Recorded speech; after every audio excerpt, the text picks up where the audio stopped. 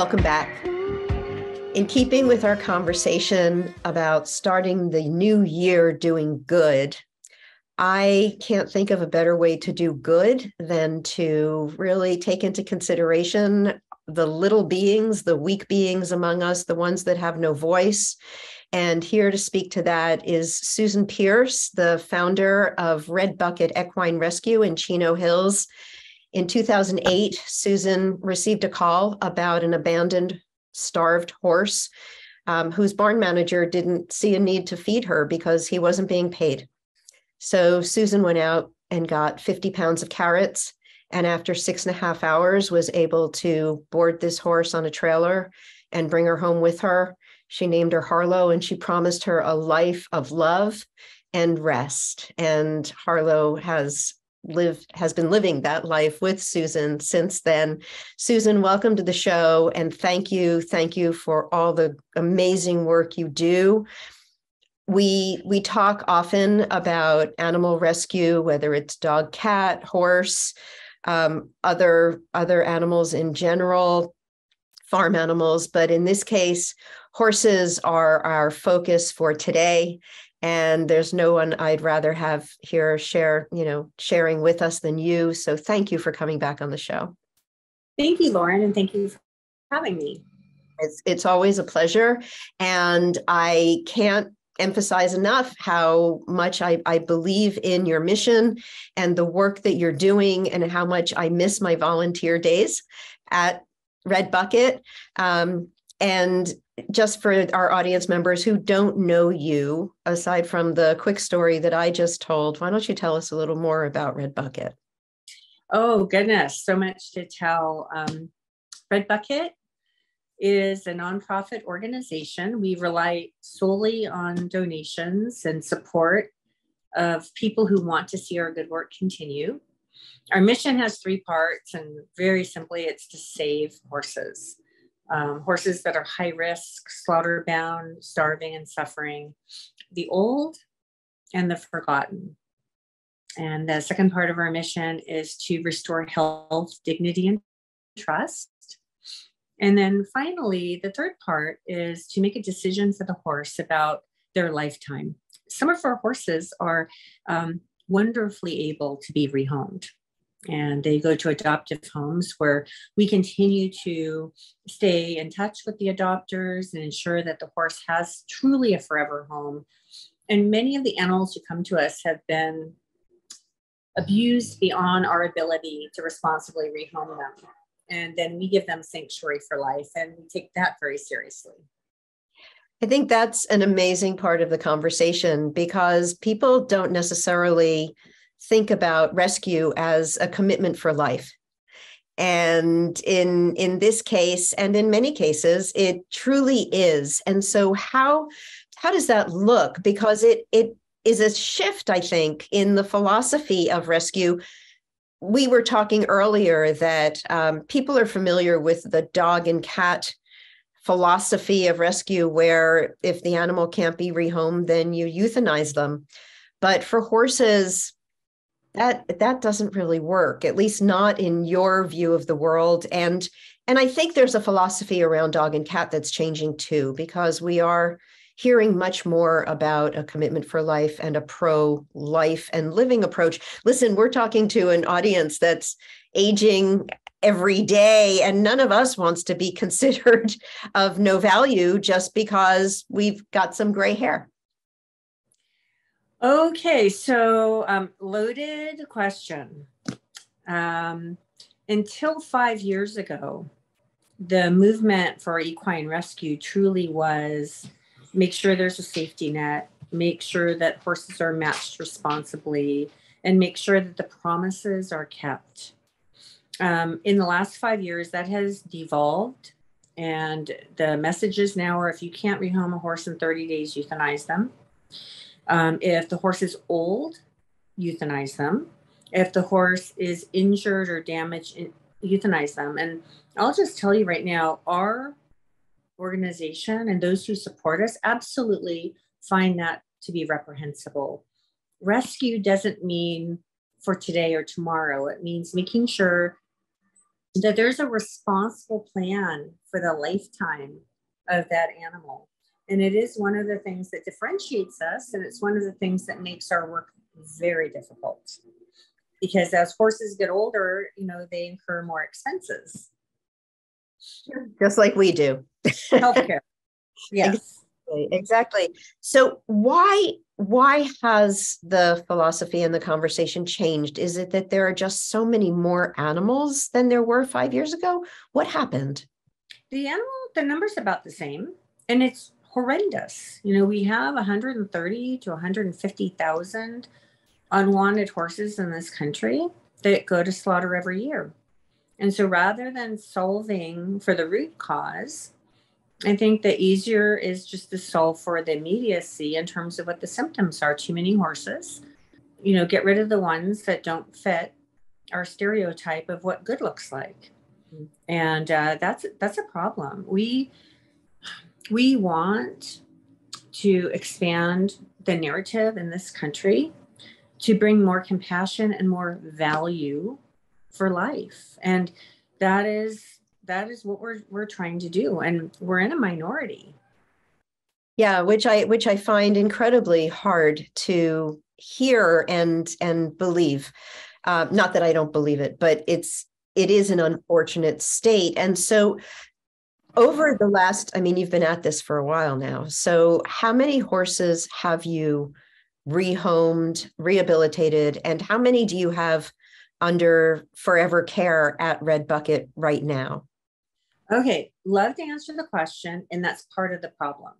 Okay. That question is part of the problem because what's happening is there are agencies that are looking at numbers that are going to reward the numbers of adopted horses. Mm-hmm. But there's no responsibility about whether or not the horse stays in the home. So I could quote you enormous numbers that would be very impressive. And that would allow me to get grant money, which I'm not really not able to get, because our goal is to make sure that when we rehome a horse, the horse is matched for that home, that new adopter has support so that animal can stay as a family member. So we have adopted over 400 horses, and we have the best statistics that I'm aware of in the nation around, forever homes, horses staying in the home. Our return rate is very low because we're careful. But the movement right now is to reduce the standards and just get rid of the horses, knowing that some of them will fall through the cracks, knowing that some of them will end up back in the slaughter pipeline. So in our work, we have saved thousands of horses. In terms of horses that we're able to bring in through our gates, it's up into 532-ish right now. And the goal is let's keep the horses alive. And so that's where the numbers, get to be kind of funny. We used to put numbers on our shirts to take a look at numbers saved and then numbers adopted out. We're not doing that anymore because it's treating the horse like it's a number versus like a life. Right. So let's talk about that for a second, because the whole point of this is to establish ongoing care and a future program plan for the animal and their human, and to make sure that the human actually is looking out into the future, not just looking to adopt a pet. And then should something happen to the human, like we've seen over the last number of years, wildfires or pandemic or, inflation, all things that impact people's ability to actually spend money on an added family member. And, you have a choice. You can either rehome your horse or you can rehome your least favorite child. So given those options, I know that you work with people to establish a long-term care plan. How does that look? Well, it starts when the person calls and says, hey, would like to adopt a horse for my daughter. It starts then because people aren't educated and they don't understand the costs that are associated with horses. And very seldom do they think about something catastrophic that could happen in the family. And so from the very beginning, part of our involvement with an adopter is through the doorway of support and education and asking questions to get people to think, by the way, what happens to that horse when your daughter goes to college? Oh, right. That kid is actually going to go to college. What happens to the horse then? And that is a big problem for the horse. And then, of course, people who call us, we spend so much time counseling people. But or people, this is the other problem. People think, oh, we'll go to a rescue and we'll get a free horse. And they're not free, by the way, but a free horse or an adopted horse costs as much to feed and maintain as a horse that costs $10,000. Right. And right. People don't oftentimes really take that into account either. So I know that our viewers, many of them are horse owners, many are horse lovers, and many are just appreciators of life in all forms. And from our perspective, I know that doing good often equates to writing a check or, some dollar signs behind it. It also equates to understanding that not all horses have to work for their living, but they can be great companions. They can be, great family members just by being there and adding the value that they do. But what would you recommend if someone wants to follow our philosophy of, start the year by doing something good? What could they do right now that could help them get involved or support Red Bucket's efforts? Okay, a lot. And I don't want to discount the donation. And it doesn't have to come with a lot of zeros after it. We have some donors who have been giving us $5 a month for years. And for that, we are very grateful. We call it drop in the bucket. And, if you just do the math, if you have 1,000 people that are giving, $5 a month, that's significant. If we have 25,000 people that are giving $5 a month, I cannot tell you what that matters to us. And it's a rounding error for most households. Yes, we survive solely on donations. And going into economic times when people are getting a little worried, I think they think that their $5, $10, $20 doesn't matter, and it does. So I would say it matters. Estate planning matters. We survived this year because somebody thought about us, and it made the difference between us being able to survive or not. So those things all matter. I would say knowledge matters.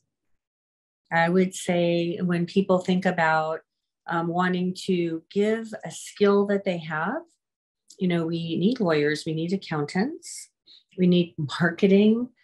So there are so many skills that people have that they've cultivated over a lifetime that they may not be using right now. And they'd love to use it for a cause.